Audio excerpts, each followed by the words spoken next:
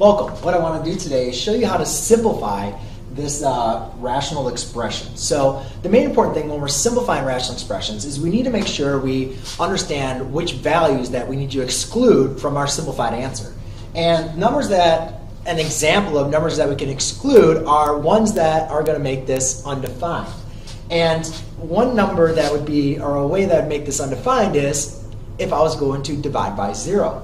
So it's always going to be aware, no matter once I simplify this, or even a term, we need to understand which values are going to make our denominator 0, because that means I'm going to be dividing by 0, which would be undefined.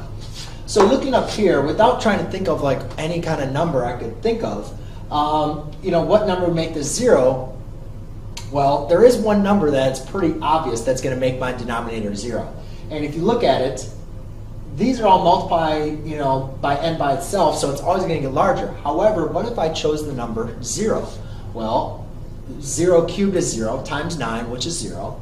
N squared is 0, or 0 squared is 0 times 39 is 0. And 0 times 30 is 0. 0 plus 0 would be 0.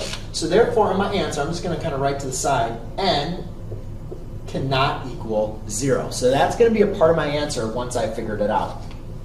Now, the next thing we need to do is we need to simplify this, right? So when simplifying, what we're trying to do is take out kind of the redundancy of our numerator and denominator. Take out what our terms share in the numerator and denominator.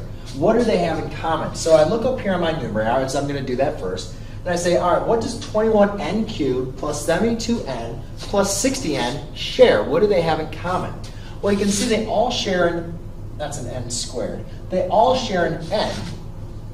Here is n cubed, here's n squared, and here's an n. So the most amount of n's that they all share is just one n. So I can factor out an n, and then I think about what is the largest number that they all share. Well, 21, 72, and 60, the largest number that divides into all of them that they all share is the number 3. So what I'm going to do is I'm going to factor out a 3n, and I'm just going to kind of do the numerator over here. So when I factor out a 3n, I'm left with a 7n squared plus 24n plus 20. Now, you might be looking at this and saying, okay, that's simplified out. But can we simplify it even more? And you're like, ooh, I don't know, right?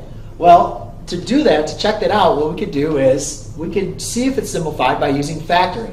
So how do I factor a trinomial that's in this way? Well, there's a couple ways. If you remember, your trinomial is in the form of a quadratic, which is bx plus c, where I can use a little this visionary tool to help me say a times c over b. So a times c is 7 times 20, and then b is 24. Then, to help me factor this out, I can say what two numbers multiply. 7 times 20 is 140. I don't know what I'm thinking. So what two numbers multiply to give me 140, but add to give me 24. So what we want to do is think about all the factors, or numbers that add up to give you 24. Well, or think of the factors of 140, but which one of those add up to give you 24? Well, your answer could be 10 and 14, because 10 times 14 is 140, and they add up to 24. Then what I could do is I could rewrite this as 7n squared plus, instead of writing 24n, I could write 10n plus 14n. Actually, let's not write that in there. Let's just work on this factor right here. Plus 20. And the reason why, and that's going to be a little more difficult, so what I'll do is I'll write it as 14n plus 10n. And you'll see why I did that in a second. So I rewrote that, and now what I can do is factor by grouping. So now, instead of just trying to see what they all share in common, since they don't all share something similar in common, I can try to just factor out the first two terms. And when I had this rearranged to the 10 and the 14 the other way around, it didn't work out the way I wanted it to work out. So I just rearranged those middle terms. So now I look at 7n squared plus 14n. What do those have in common? Well, they have a 7n in common. When I factor out a 7n, I'm left with n plus 2. And then 10n plus 20, what do those have in common? Well, those have a 10 in common. a positive 10 in common. So when I factor out a positive 10, I'm left with n plus 2. Then we go to factor this one more time, and I can see that both of these terms both have an n plus 2 in common. So I can factor out an n plus 2 times 7n plus 10, which is remaining. Whew, okay, so that was the numerator. Now let's do the same thing for our denominator. Let's see if I have a little room. Yes, I do. So a little room for the denominator. Denominator, I'm going to do the same thing. What can I factor out of all three of these terms? And what you notice is I can again factor out a 3n. So I'll factor out a 3n. When I factor out 3n, I'm left with 3n squared plus 13n plus 10.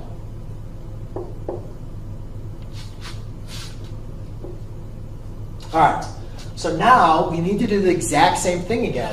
As here, I need to see, can I simplify this further? So I'm going to create my visionary tool, and I'll do a times c over b. A times c would be 3 times 10, which is 30, over 13. So what two numbers multiply to give me 30, but add to give me 13? Well, that's going to be 10 and 3. So I'll do the same thing again. I'm going to do 3n squared, but rather than writing my middle term, I'm going to write 3n plus 10n plus 10. And again, I just rewrote these as I can kind of see. I want to. It's going to be easier that way. So now I'm going to again do factor by grouping. What do 3n squared plus 3n have in common? Well, they both share a 3 and an n. So I'll factor out a 3n, leave me with n plus 1.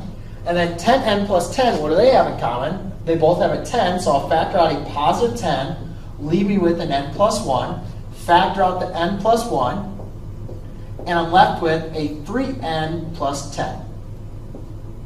Okay, so let's put these all back together.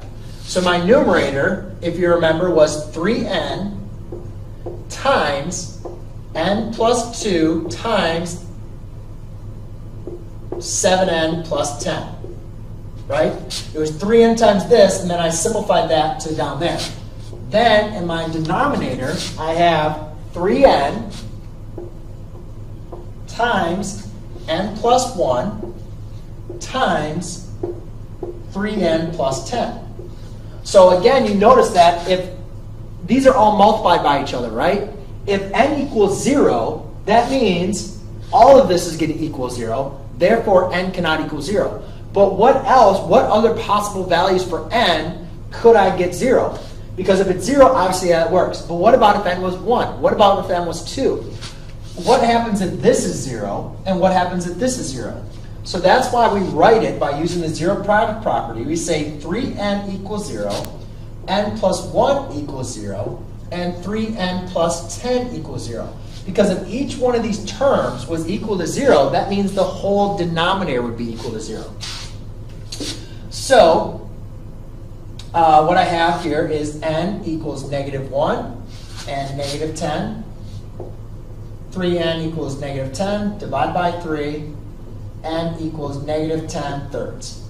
So what that means is if n equals negative 1, that's equal to 0, meaning the whole denominator is equal to 0.